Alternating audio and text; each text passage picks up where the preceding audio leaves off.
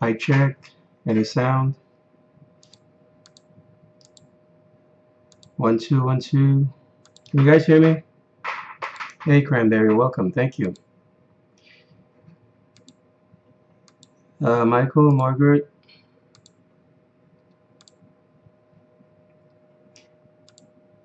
Okay, tonight, Lord willing. If you guys can't hear me, let me know. Okay, hi, Margaret.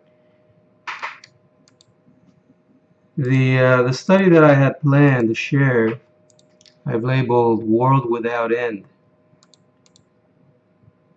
And we're going to look at a few verses.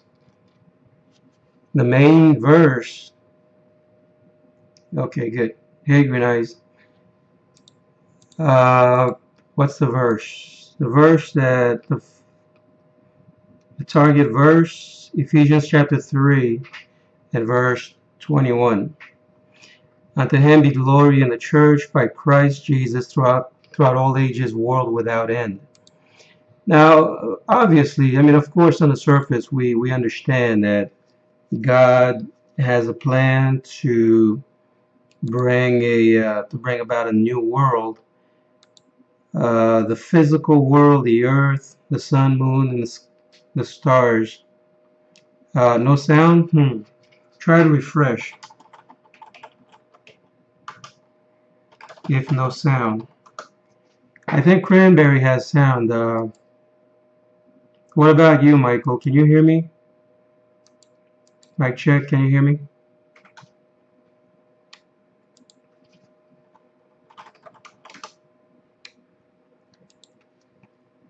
If you don't have sound, maybe just try to leave. Try to leave Pal Talk and come back. Okay.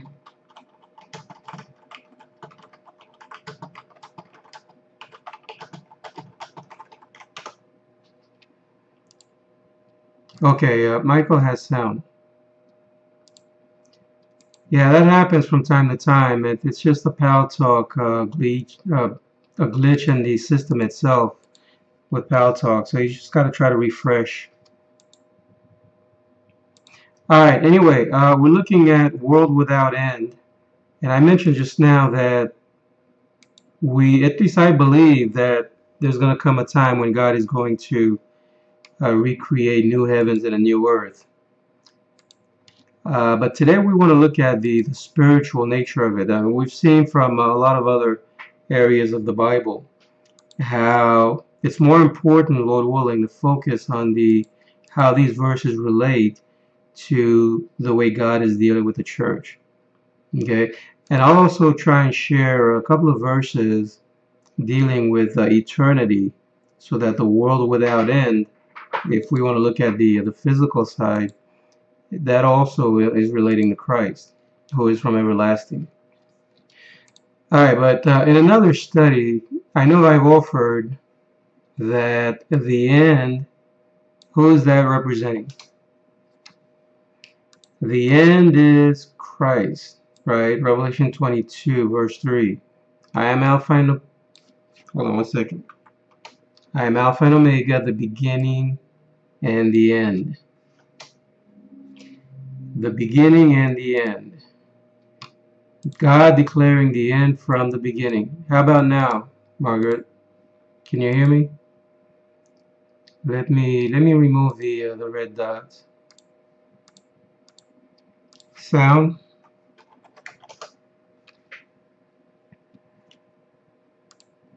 So God declaring the end from the beginning. Isaiah 46 verse 10.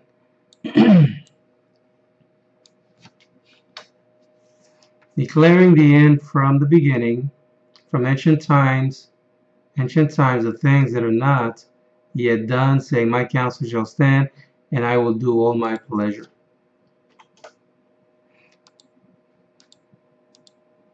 Margaret, can you hear me now?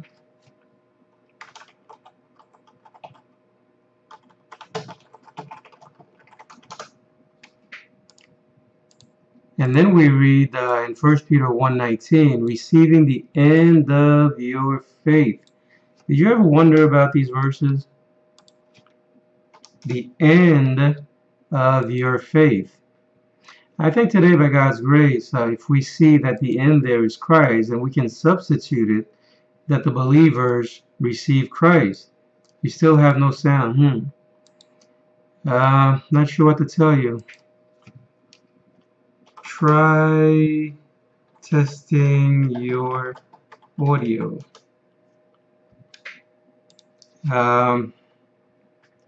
Or leave Paltalk altogether.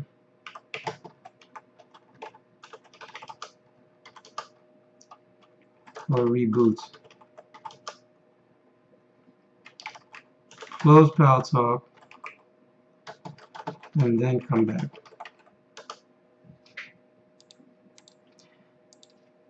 Okay, so 1 Peter 1:9, receiving the end of your faith, even the salvation of your soul. So the believers, when Christ is revealed, they come the truth. They come the truth.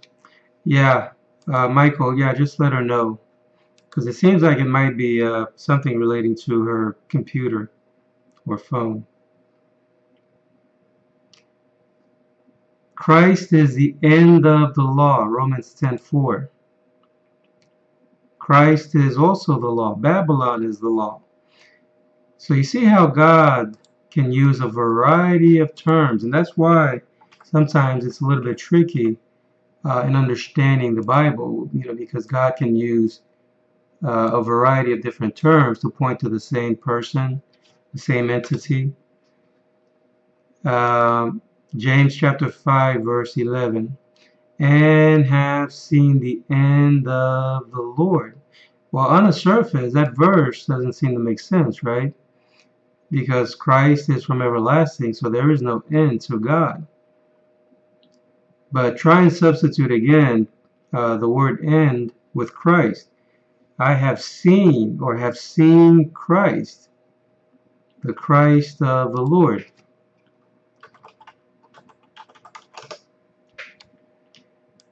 Any sound now? That the Lord is very pitiful and of tender mercy.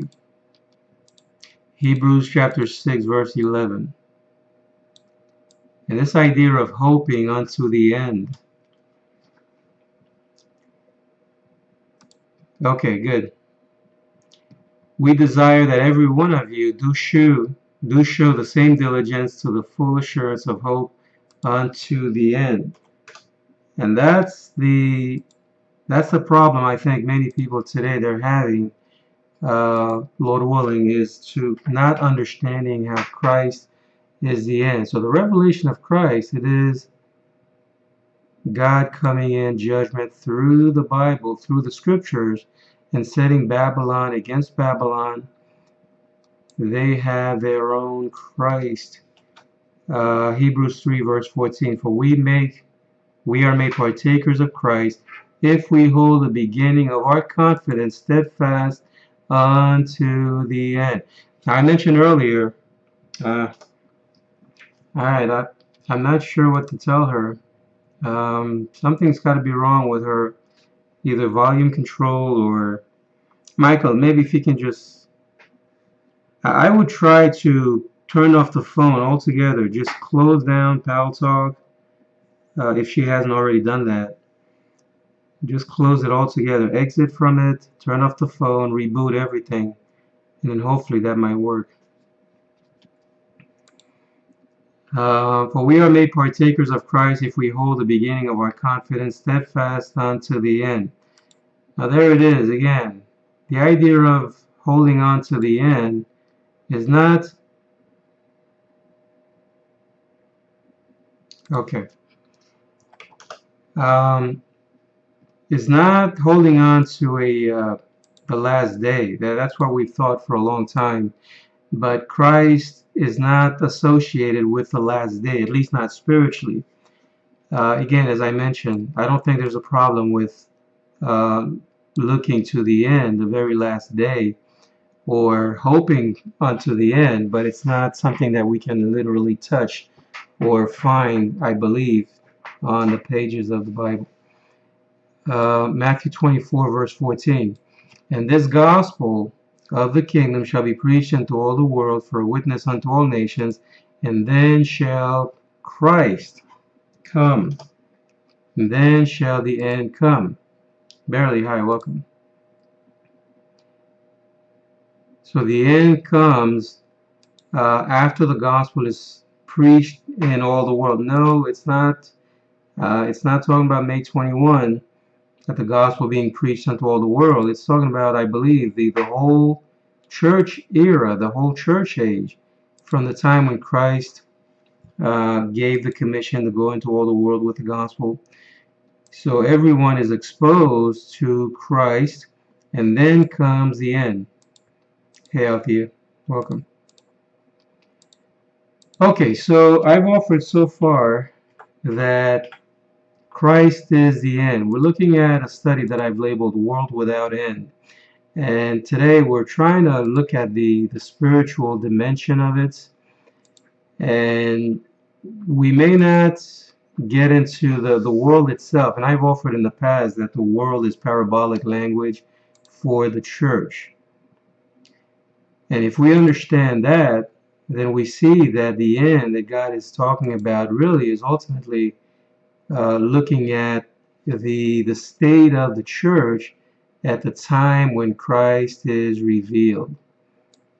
All right, so let's look at a couple of verses where the end now is Babylon. It is the false prophets, the false Christ. Remember, false prophets, false Christ shall arise with signs and wonders, or many shall come in my name, saying, I am. That's the characteristic of the end. It is a time when the world is given over to the locusts, the world of Christendom, where truth is no longer found. So now we have the false prophets ruling, and they are the end. They come looking like Christ. Proverbs 20 verse 21, an inheritance may be begotten. How does that relate to Christ saying he is the beginning and the end? Hold on one second, Alfie. You came in a little bit late. I was offering a couple of verses earlier. The verses that relate, I believe, pointing to Christ. He is the beginning. I am Alpha and Omega, the beginning and the end. Yeah. So these verses I've offered looking at the end and how that relates to Christ. But now we're also looking at the judgment side.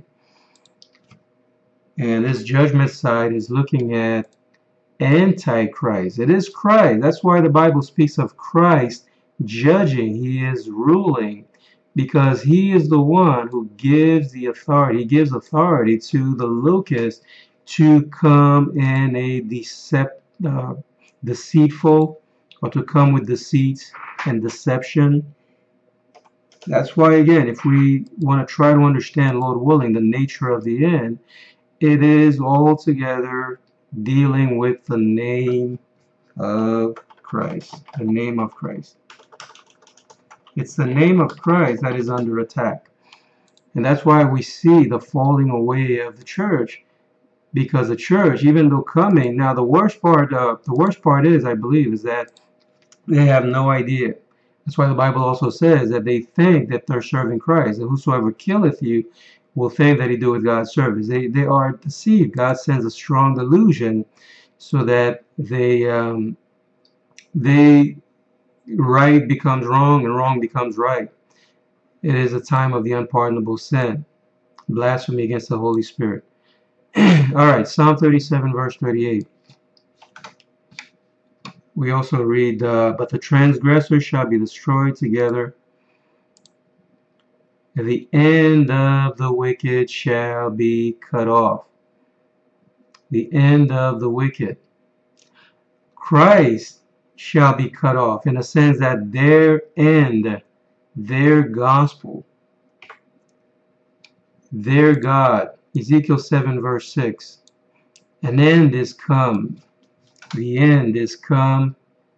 It watcheth for thee. Behold, it is come. Now again, the end is Christ, spiritually speaking. Ezekiel 7 verse 2. An end is come, or the end is come upon the four corners of the land. Again, I'm offering that's talking about the corporate body. Wheat and tares growing together, all of them in the name of Christ. And now comes about the separation of the wheat from the tares when the end comes, not the very last day. That would not be the focus. It would not be the spiritual aspect of it. In other words, when Christ comes in the form of Antichrist, he comes as a thief. Christ is not the thief, but he allows the thieves to destroy the house of God. 2 Peter 2:20. The latter end. Not going to read the whole verse. Lord and Savior Jesus Christ, they are again entangled therein and overcome. The latter end is worse with them than the beginning. Isn't that interesting? I mentioned earlier that Christ is Alpha and Omega, the beginning and the end. But the Bible also has a principle. Anyone know what that is? When it comes to the beginning and the end? Anything come to mind that might help us to understand this verse? The latter end is worse with them than the beginning. I think it has to do with this verse here, Mark 10, verse 31. But many that are first shall be last. No, it's not talking about America. It's not talking about, we're not looking at the literal nations that had power and then now they become last in terms of the gospel. Although the whole world is in view because we're looking at the world of Christendom, correct? But those who were identified with Christ, God looked at the church as if it had been redeemed.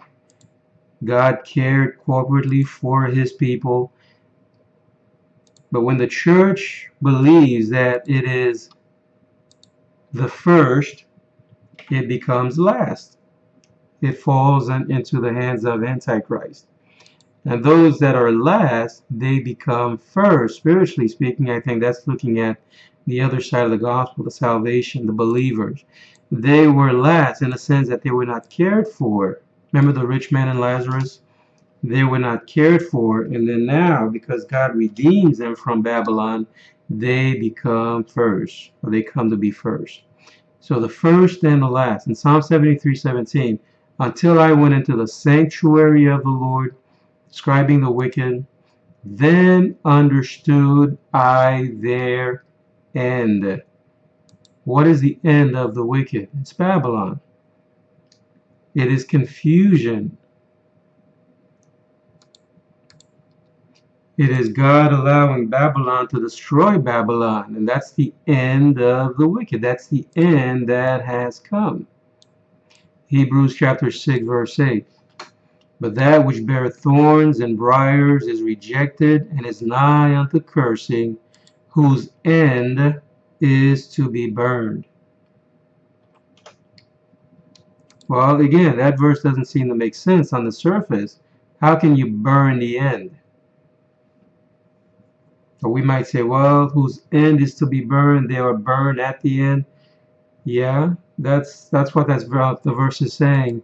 But again, if we look at it spiritually, we see that it is relating to the end, that is Christ. But now becomes Antichrist when God's judgment comes on the body. Philippians 3, verse 19. Whose end is destruction. Babylon is fallen, is fallen. Babylon is destroyed. Well, Babylon is not destroyed at the very last day. Can you see the connection there? If the end is the time when Christ is revealed and false prophets are exposed, then that's the end. That's Babylon. That's Christ that has come in judgment. 2 Corinthians chapter 11, verse 15. Therefore, it is no great thing if his ministers also be transformed as the ministers of righteousness, whose end, whose gospel, whose Christ. The corporate church is identified with Christ. It bears the name of Christ. Correct? And so that's the end that is destroyed. Their gospel, their Christ. Mark 3, verse 26. If Satan rise up against himself and be divided, he cannot stand, but hath an end. He has an end. The wrath of God. Amos 8, verse 2. The end is come upon my people of Israel. I will not again pass by them anymore. Now again, can you see the spiritual connection? It's not looking at the day here. We're not talking about the very last day, or when this world is going to be burned or destroyed. These verses, we have to understand that God is speaking in parables. And so the burning that's in view is the destruction of the church, the body of Christ. The end has come upon my people of Israel. And notice, I will not again pass by them anymore. So God here, I believe, is describing the nature of the end. It's the time when God is no longer visiting them. They don't have the blessing of God. Amos chapter 8, verse 10. And I will turn your feast into mourning and all your songs into lamentation. I will bring up sackcloth upon all loins and baldness upon every head. I will make it as the mourning of an only son, and the end thereof as a bitter day. CC from, welcome. Babylon, I believe it is the world of Christendom. The pastors, the deacons, anyone, and not just those that are in the local churches, but if you come in the name of Christ, you bear the name of Christ, you say, thus saith the Lord, and you're trying to show things from the Bible, you're teaching the Word of God. If you're not faithful in your declaration, well, then you come under the wrath of God. So you are Babylon. God brings a strong delusion, so that even though you think you have truth, but in reality, spiritually, we would be in darkness. And that's the nature of God's judgment today. That's why I believe we see the falling away of the church and all the unrighteousness going on in the body of Christ. All right, now, the name of the study is World Without End. I've offered so far some verses showing or looking at how some verses are tying into Christ. He is Alpha and Omega, the beginning and the end. So now, and I also mentioned, although I'm not offering any verses tonight, that the word world is also parabolic language for the church, the kingdom of God. When God speaks of the world, we're looking at the church, the corporate body spiritually. And now, if we have a world that is without end, I believe it is looking at the separation of wheat and tares. Time when Babylon is no more. Isn't that interesting? And that, again, I believe would tie in to everything else that we're looking at. It's all about God's relationship with the church, how he relates to the church. And if the end is Christ, but in judgment it becomes Antichrist, well, then the believers look forward to the world without Babylon. They look forward to the separation, the time when Christ is revealed to them. Ephesians chapter 3, verse 21 again. Unto him be glory in the church by Christ Jesus throughout all ages, world without end.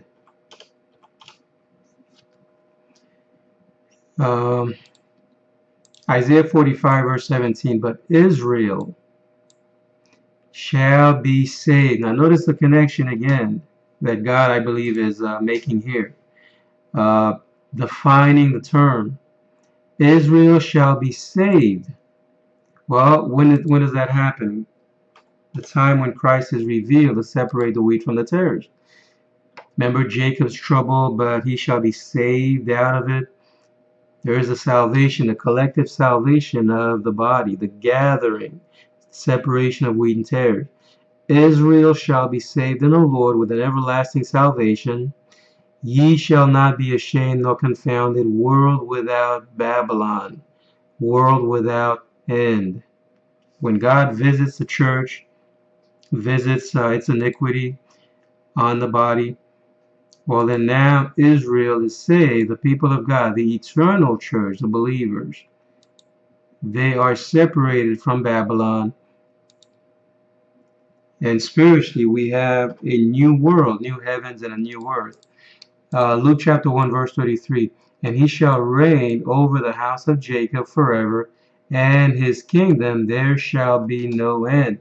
Now I mentioned before again, it's obvious on the surface that we can also apply a literal understanding to these verses, because we know that God is from everlasting, and the believers, somehow God is going to bring them into eternity. And again, what I'm saying is that as far as trying to determine or looking at these verses and trying to determine when that's going to happen, when that last day is, everyone is focused on that. And again, you know, that's why if you try to share these verses, you try to offer the spiritual rendering of these verses to them, they may not understand unless God would open their understanding, their spiritual eyes, so that they see the spiritual nature of the judgment. Because at the same time God is destroying the church, destroying Babylon, he is creating new heavens and a new earth that is a new body. So of his kingdom there shall be no end.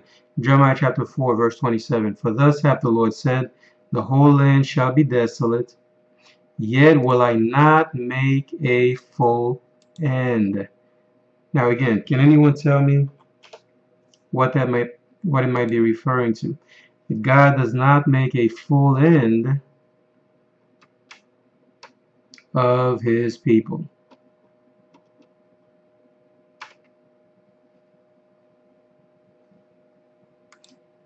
Well, we understand that the believers are chastised, right? Judgment begins at the house of God. They go through the fire. I will bring the third part through the fire and refine them as silver is refined, try them as gold is tried.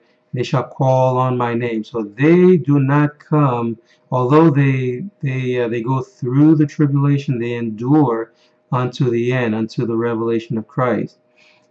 So God does not destroy them as he does Babylon. Matthew 24:31. And he shall send his angels with a great sound of a trumpet, and they shall gather together his elect from the four winds, from one end. You know, again, I was looking at this verse, and I never seen it. I never realized, or at least make the connection there, that God is talking about Babylon. He's talking about the church. One end of heaven to the other. Well, yeah, because if we understand that the end there is Babylon, it is the false prophets, the locusts. They come to destroy the crop. The thieves come to steal and to destroy. And God is removing the believers from that. He is giving them understanding so that they can see his hand of judgment on Babylon. So he shall gather together his elect from the four winds, from one end of heaven to the other. Isaiah 23 verse 17. Now this is, I don't have the rest of the verse here, so I'll just touch on it so that we might get at least a general understanding of it as it relates to these other verses. And it shall come to pass after the end of 70 years 70 years spiritually looking at the Great Tribulation, that the Lord will visit Tyre, and she shall turn to her hire, and shall commit fornication with all the kingdoms of the world upon the face of the earth. Well, yes, this happens because as God is revealed, Christ is revealed through the Bible. The end comes, and at the same time, when the appointed time comes, God begins a separation of wheat and tares. So we have two things happening. We have the judgment of God on Babylon, Tyre here typifying the church, typifying Babylon. She turns to her hire. She commits fornication with all the kingdoms of the earth upon the face of all the kingdoms of the world upon the face of the earth. And I think, oh yeah, there it is, verse 18. Let me post this one also. And her merchandise and her hire shall be holiness to the Lord.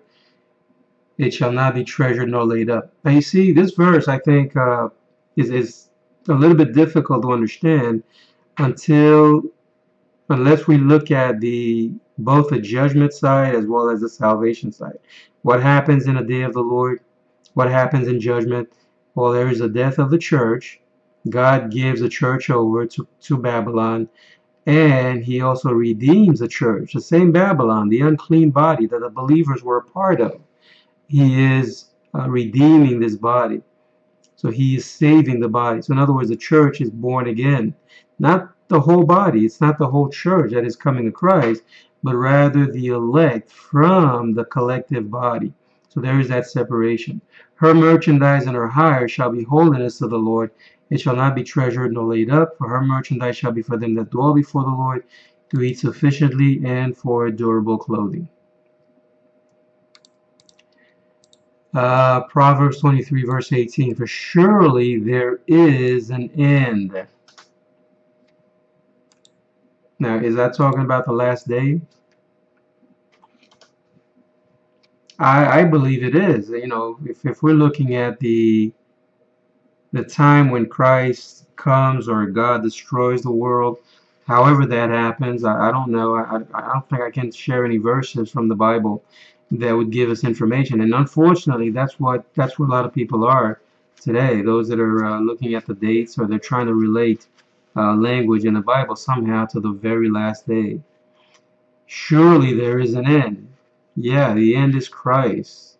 The time would come that God would allow Babylon to be destroyed by Babylon. Galatians chapter 1 verse 4, who gave himself for our sins that he might deliver us from this present evil world. That's the word that we're looking at. That's the same word as end. And I mentioned earlier that the world, I believe, is parabolic language for the church. This present evil world. Well, how does that happen? Again, evil is Babylon. God separates the believers. He redeems them. He brings them out of tribulation, according to the will of God and our Father. Isaiah 65. Now, I also want to share a couple of verses here, not relating directly or not using the word end, but the idea is the same. The time period is a separation of wheat and tares. Isaiah 65 verse 17.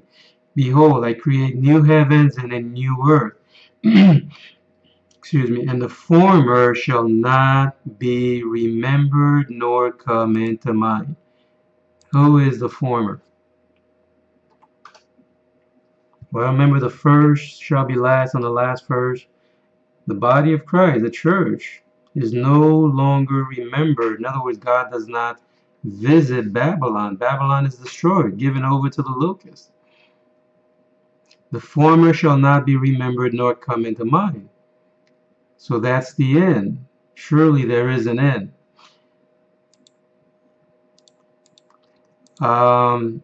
Joel chapter 3 verse 17. Then shall Jerusalem be holy, and there shall no strangers pass through her any more. World without end. World without Babylon. So the former shall not be remembered in the new heavens and the new earth. Babylon is no more. It is a world without Babylon. It is a new heavens and a new earth. Then shall Jerusalem be holy, and there shall no strangers.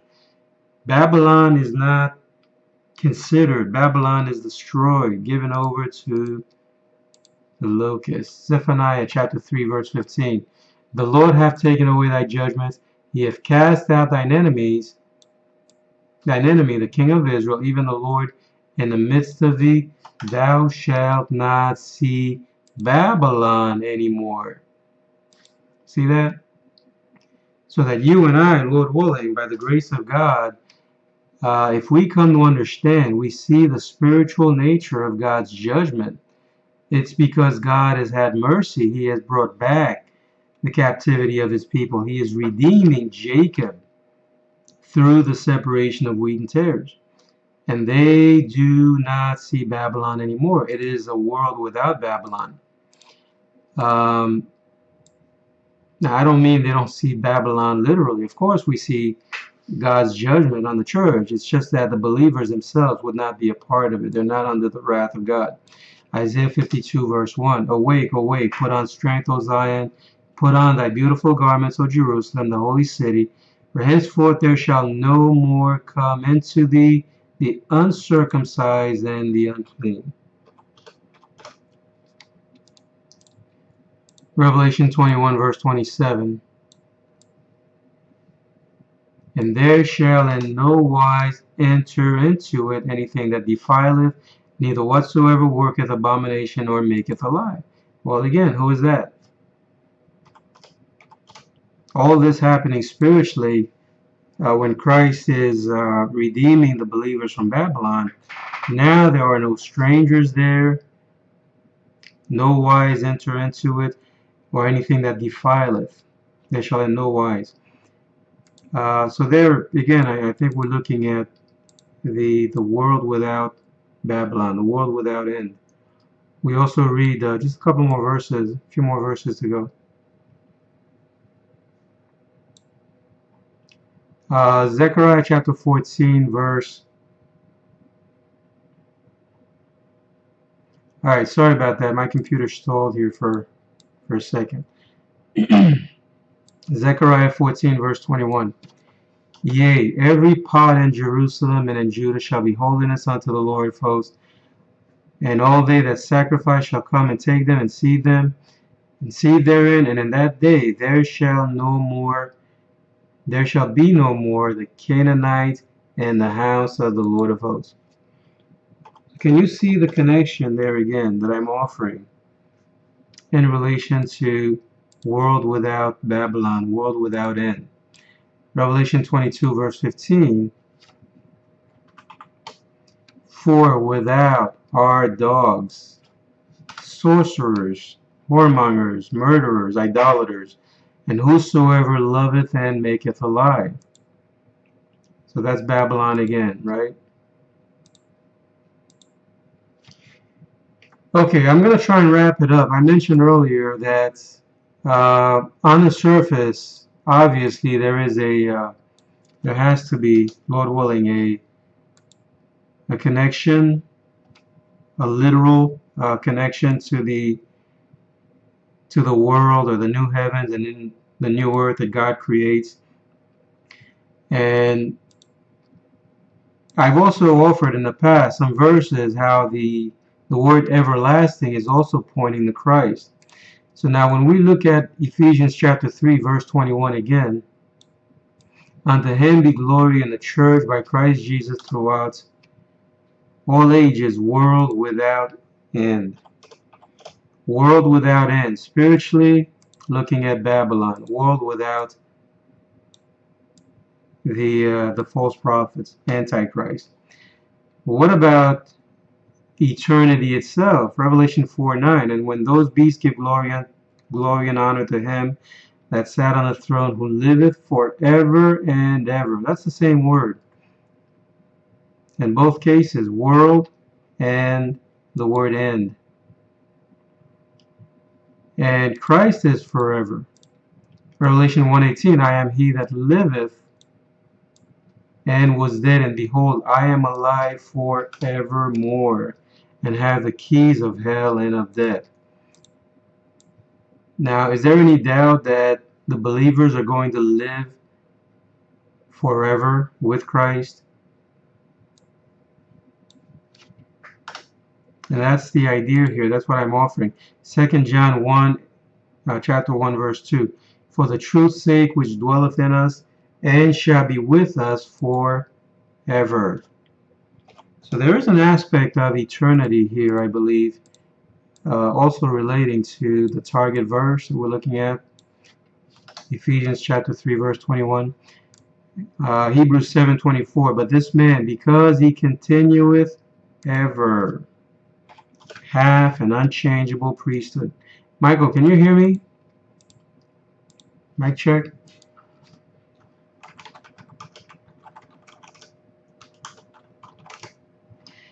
Almost done here, by the way. I got 2 more verses to post. Ephesians 2, verse 7. That in the ages to come, the ages to come, that's Christ. New heavens, new earth, a new world, world without Babylon.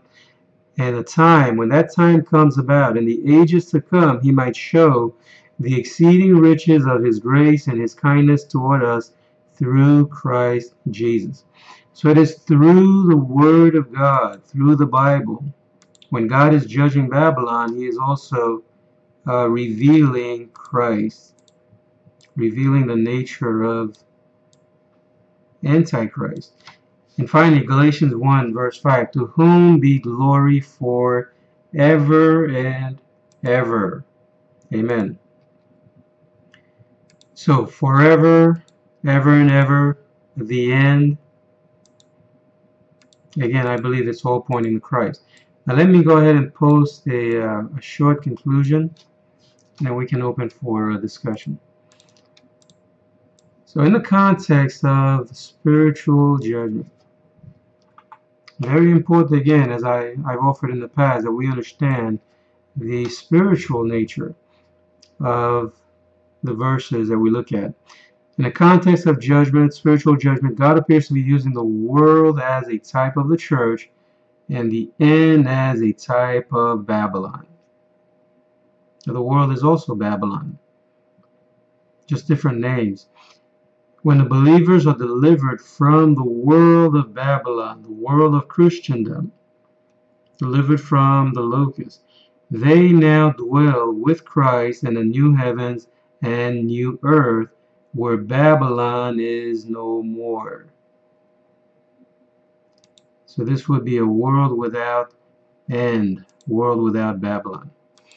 Okay, hold on one second.